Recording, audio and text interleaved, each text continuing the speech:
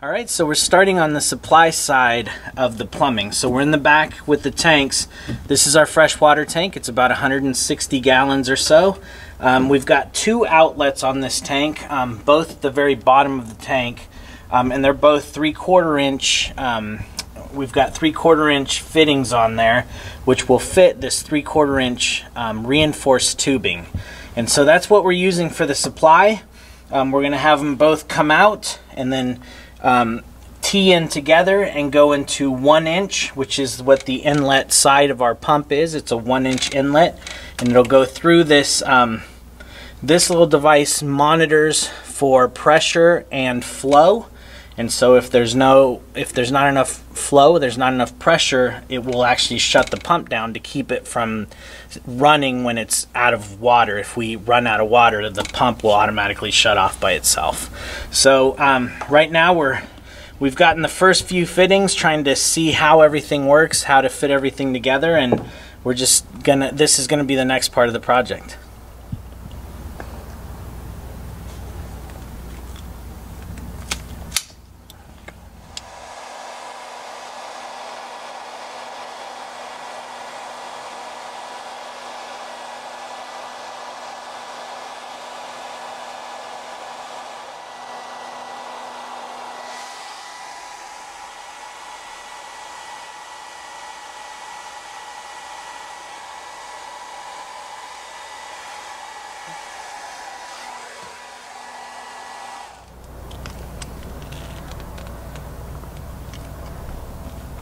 All right, so we've got our first pipe made, or our first little hose made, and so this guy is going to go in here and it's going to join the big pipe to the two smaller ones.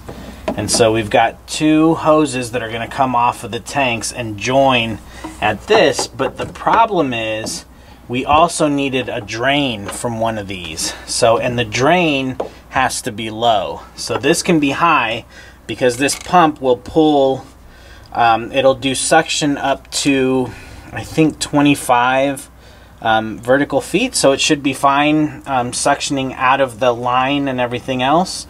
And that'll also ensure that there's no pressure on the pump side.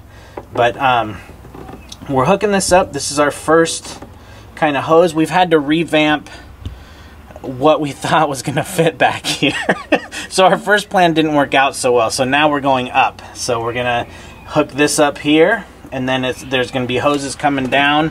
There's going to be a valve here that's going to be an on-off valve for this. There's going to be another one similarly here, and there's going to be a T here, and then that will hook up to a hose that comes, and then this will be the drain.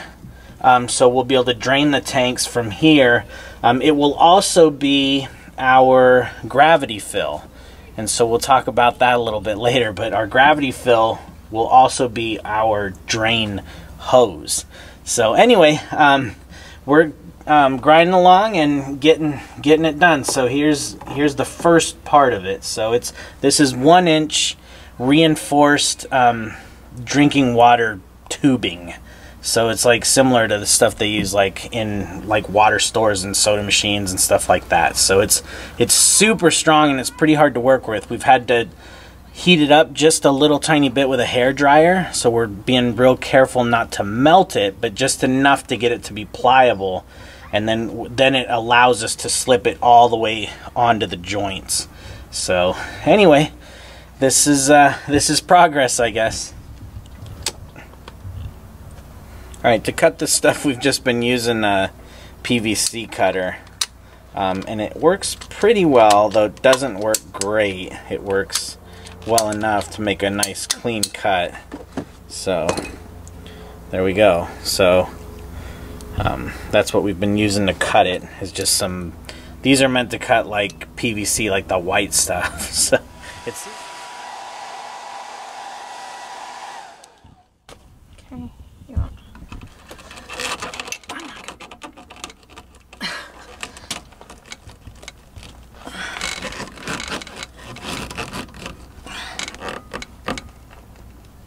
Is that enough? Oh, there you go. Okay, wait. Yeah. Clamp. And then one more clamp. Another clamp goes on. Okay, let's put them the same way. Right. Okay. Okay. Here, we probably need to heat it again. Do I? Yeah, probably. Okay.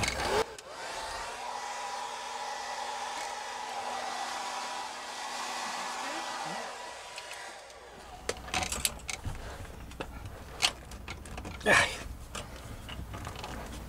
Yeah. There we go. Okay.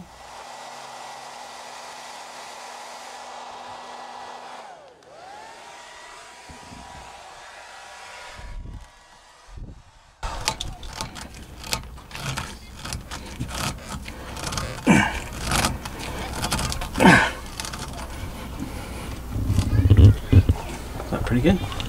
Okay, so now another clamp. All right, so I think we're done with the supply to the pump plumbing. We thought that this would be a lot easier to work with since it, you know, kind of has a bend and we could bend it all around, and if we ever had to replace the pump or anything like that, it might be easier. I'm not so sure about that. It was not as flexible as we had hoped. We got it done and it works and it's in, but we were hoping it would be a little more flexible than it actually was. So coming off the pump, there's a 1-inch inlet, so we went ahead and used 1-inch pipe. And then when we originally designed this tank and this system and everything, we thought we would probably just use just like a standard RV pump. And so when we plumbed it with 2 1/2-inch holes at the bottom. So they're 1/2-inch female NPT threads at the bottom.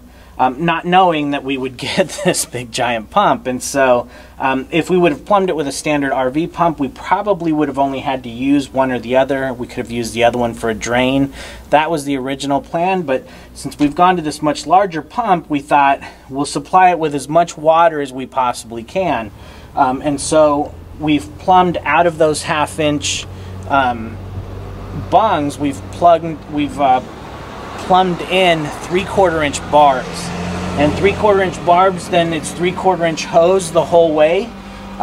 Each of the outlets has a valve where we can shut it off, just like that, and I'll explain that in a minute, but each one has that. And then we have on this one is a drain, and so this has to stay really low, and so this is a drain for the tank. And so this now works as a drain and a fill. So if we put it down, we can drain the tank, but we also have a hose inlet here where this would be our gravity fill. And so the way that works is we would shut off both of the outlets for the tank, and we would connect a hose here and open this one up. What we would do then is put this in the water or hook up a source to here. It could also be a incoming water source. And then we would turn the pump on and it would suck water through this inlet in through the pump and out.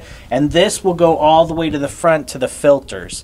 So there'll be a way that this gets directed so it can go all the way to the filters, across the filters, and then into the tank. So that's what we're doing for a gravity fill. We don't have a traditional gravity fill where you just pour water in.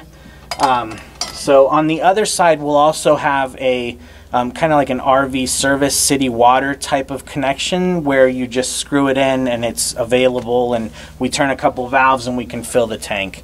We'll have that, but in addition to that, we'll have this for filling from bladders or from maybe a hose that's on this side, or a low pressure hose. If a hose is really low pressure, we have a very large tank. It's about 165 gallons.